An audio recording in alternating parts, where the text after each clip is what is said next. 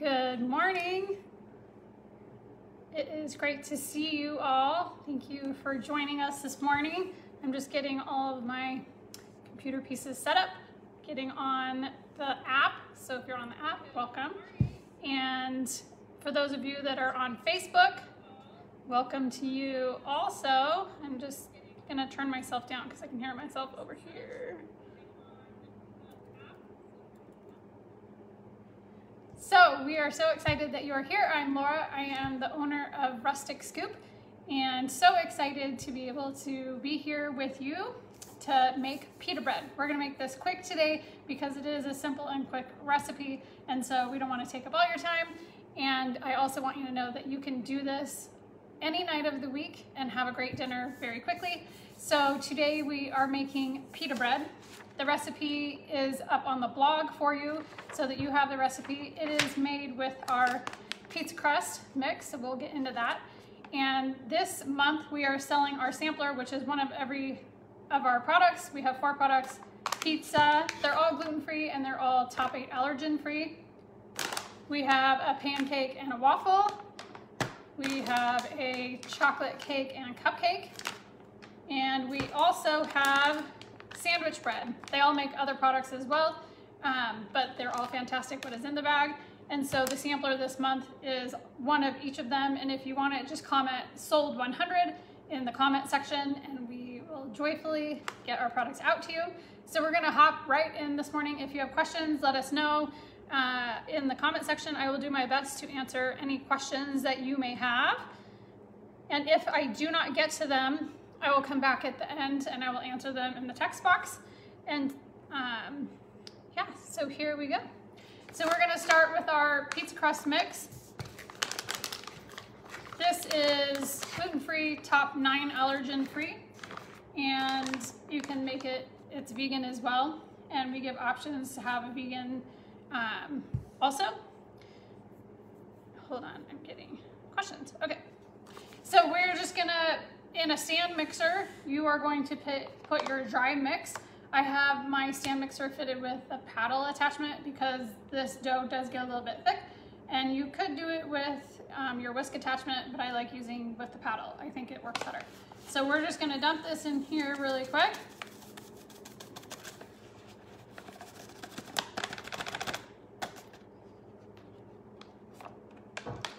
And then this recipe calls for extra psyllium husk. This comes with your order, so no need to worry about adding it yourself. Just a second, I'm reading questions. Okay, so we're gonna add the extra psyllium husk. That again comes with your order. You just go ahead and dump it in here. And then we're gonna mix real briefly just to get it combined well. If you're just now joining us, we are making pita bread. It's not the kind with the pocket, it is the fluffy kind that if you go to the Middle East or Greece, which I've done, I spent a couple weeks traveling Greece many years ago, and it's the nice, thick, fluffy pita bread that you get Greek gyro or souvlaki as they call it there. That's what we are making today. Next is yeast. You're gonna put, if you don't work with yeast very often, excuse me, I suggest you put your yeast in your water. This is warm water. Again, it's on the recipe. The recipe is on the blog, so you can get it there. You're gonna put your yeast in your water along with your sweetener so that it can get foamy, and that tells you that you know that your yeast is alive. If it doesn't foam up after you mix them together and sit it for about 5 minutes, you know that the yeast didn't work and you're gonna need to start over. Your water should be warm, a little hot to the touch, but it certainly should not burn you. It should be fine for you to stick your finger in. That's how you know that it's warm enough to actually activate the yeast. But I use yeast every day, and so I know mine is alive, and for time's sake, I'm just gonna dump mine in the dry. If you bake with yeast a lot and you know that your yeast is alive, then go ahead and throw it in your dry.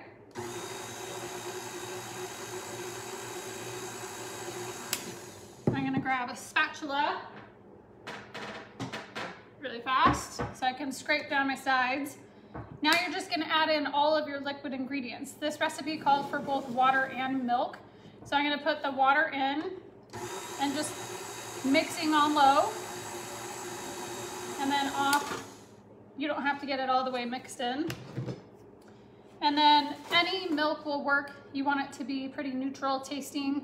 So those of you that are dairy free, if you can do coconut, it's so delicious. Coconut milk beverage in the carton is our favorite for sure. It's in the green carton. It behaves the most like traditional milk without a funky flavor. So it's just whatever works for you though. If that doesn't work for you, then use something else. But if you do like a rice milk for those that are dairy free, the end result won't be as fluffy because the milk is really thin. It's fine and it will totally work. It'll just be a little thinner.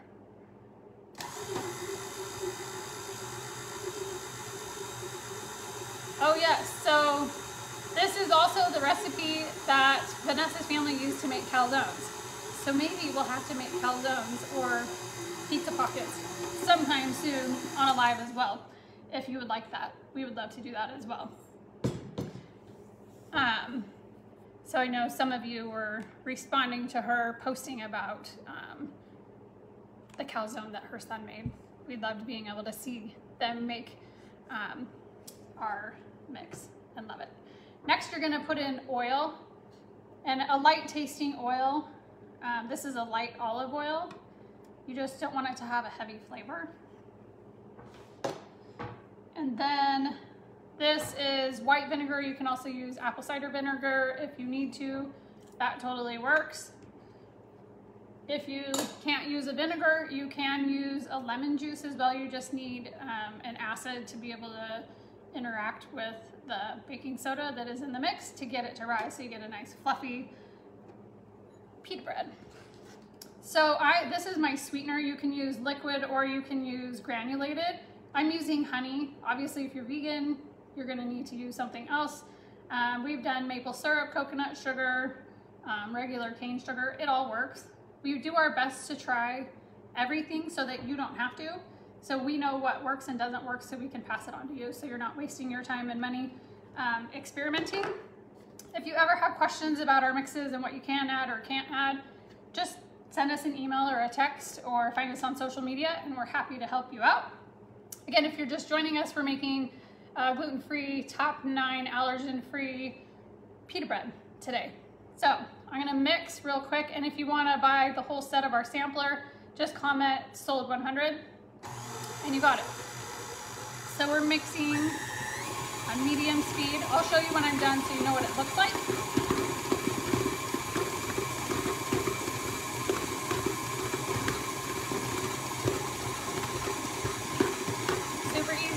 Just a couple minutes to dump everything in.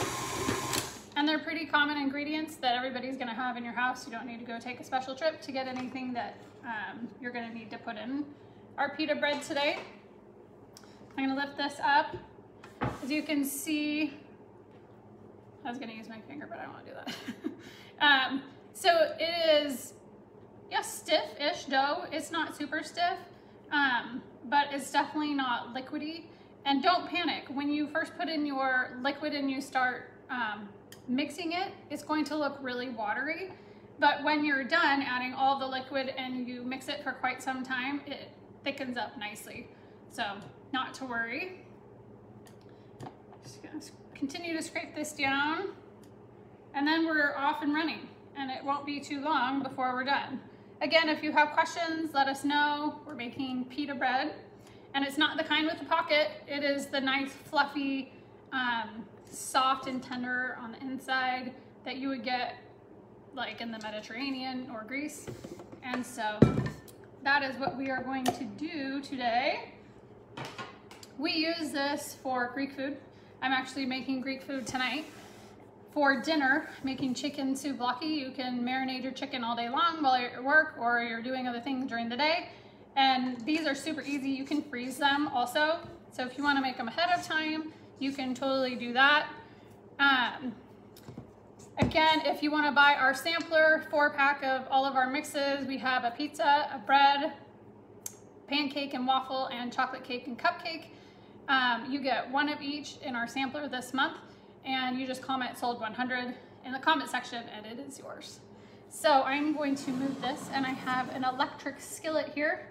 I'm gonna turn the heat up to about 350. Now normally I would do this on the stove on about medium, low medium heat, but you can't see my oven, or my stove. So it's easier for me to do it with an electric skillet. So I'm heating that up. I'm gonna stick it to the side.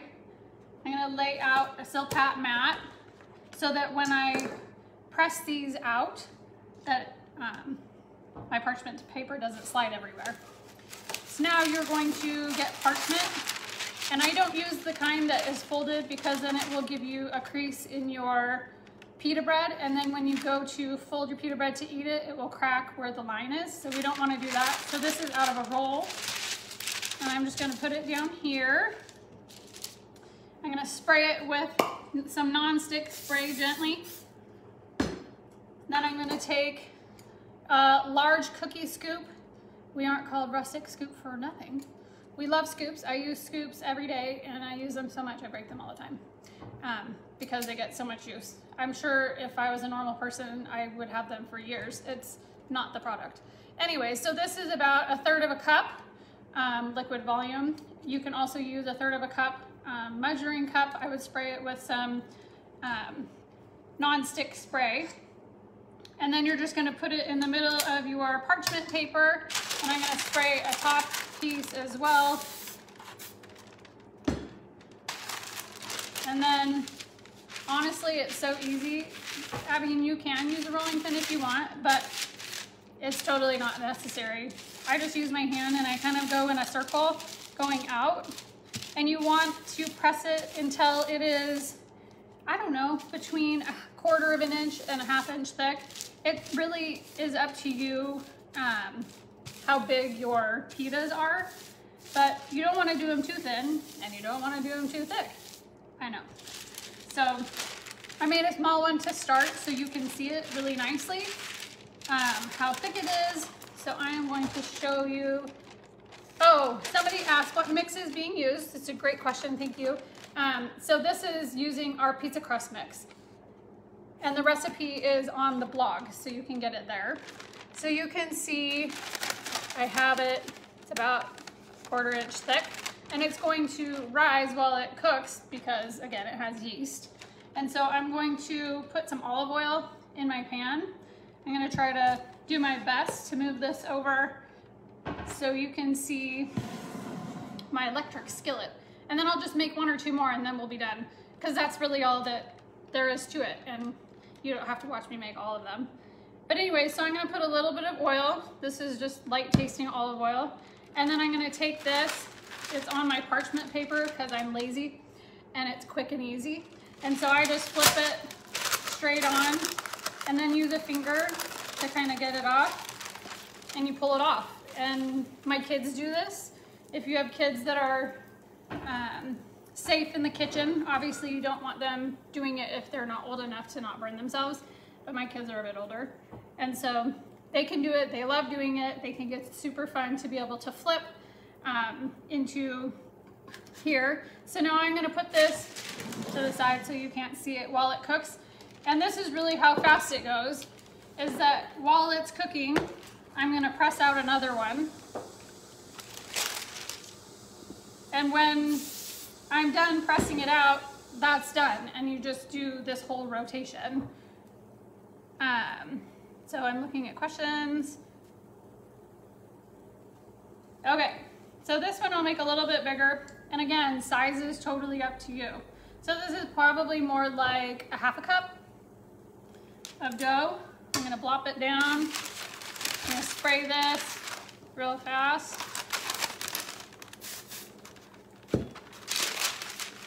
And this recipe makes 12 pitas.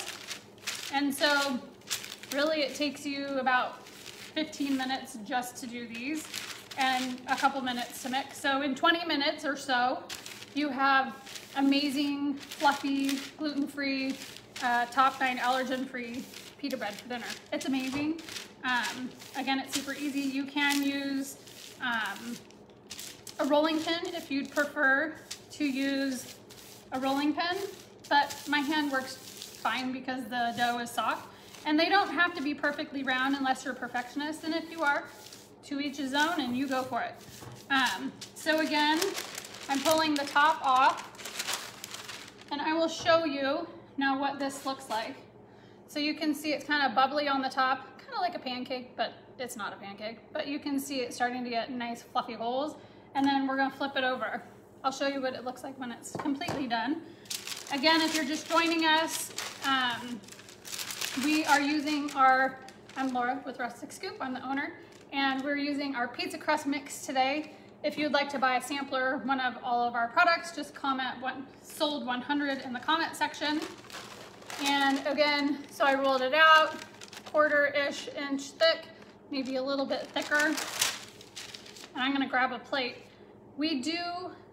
So there's a comment about loving that our mixes are kid friendly. We have kids, and our kids have always been in the kitchen literally since they could sit up. I had them in the kitchen because we live with celiac disease and multiple food allergies. So they had to be in the kitchen with me because I had to be in the kitchen cooking for them. And so it's really important to us that our recipes are easy enough for kids to make, and it's also fun for kids. And if it's not easy for kids to do, like sometimes we do frying, we let you know that too. But we absolutely think it's important to have kids in the kitchen. And I'm gonna grab a plate for this, and then I'm gonna show you exactly what it looks like. I'm super fancy, I found a paper plate. So, here is our pita. So you can see it's this nice golden brown on the top. You can see it is pliable, it's foldable, it's nice and soft. I'll peel it open, it's kind of hot. So I'll do it in just a second. I'm gonna put another one on here. I will tell you in just a second, the question was what other mixes come in our sampler, so hang on just a second. I am going to take, again, this is our dough. I'm just gonna flip it straight from the paper because I want the easiest, laziest way to cook. And I just flip it on.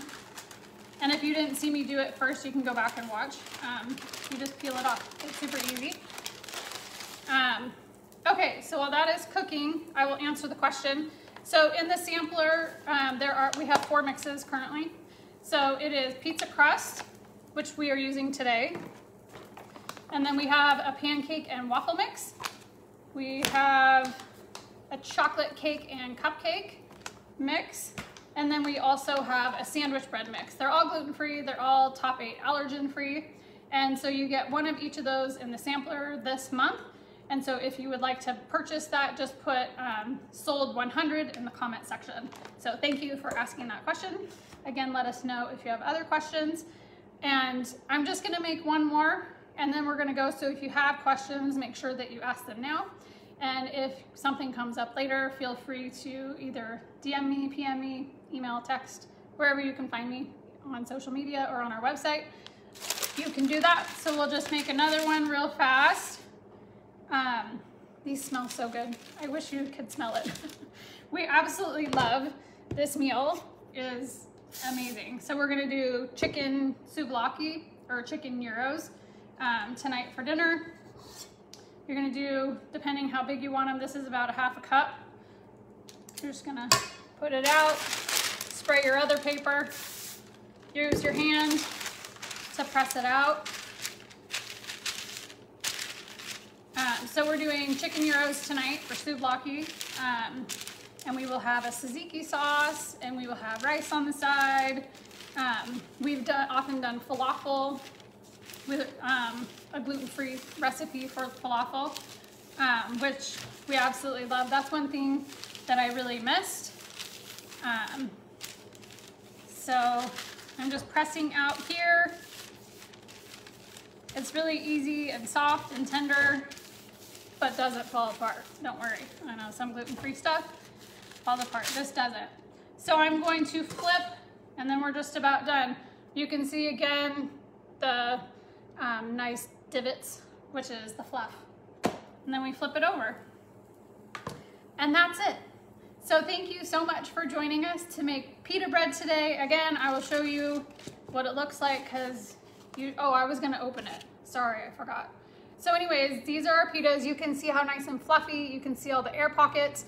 It's nice and golden brown on both sides.